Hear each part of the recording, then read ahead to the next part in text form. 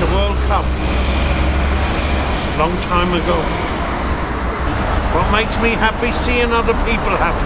Oh, yeah. Greet somebody with a smile and you'll get a smile back. Oh, yeah. Well, at times. Old men get grumpy when they get old, you know. Thanks for your time, sir. Thank you, sir.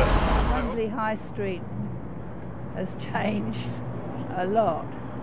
I mean, there used to be cinemas and people used to go for a walk down the high road at night to look in the shop windows and that. But I don't know if you get that now or not. It's so multicultural. You just meet everyone in the world there, really. How did I find it? I came to study in Newcastle upon Tyne and was doing my master's degree. I was actually quite happy.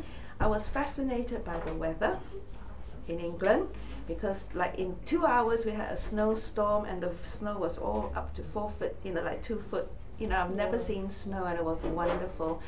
And yes, in the beginning, yes, and because I'm going to tell you now, because one would actually expect one to be homesick and everything, but I thank God that actually I'm a Christian, and so I had Jesus with me, and I just felt not alone, because most people when they come and they are on their own, they feel alone, but I thank God that I had God with me, and I'm quite happy about that.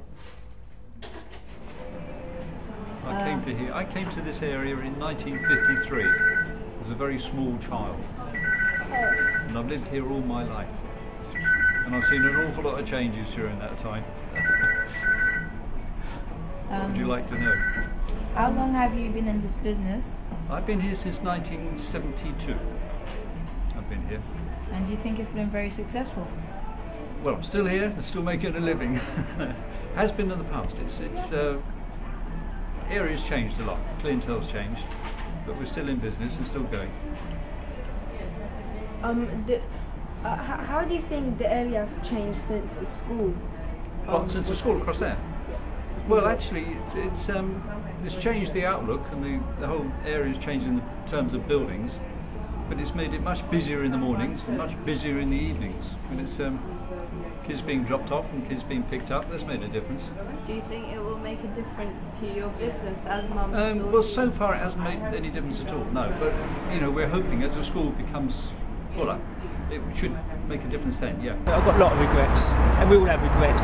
Certainly maybe career avenues I maybe sort of continued with, certain jobs which I've kept, which I've carried on with. You know, it could be from also moving house and different things, it could be a number of things, but there's always regrets. If you didn't have any regrets, you know, then we always have a perfect life.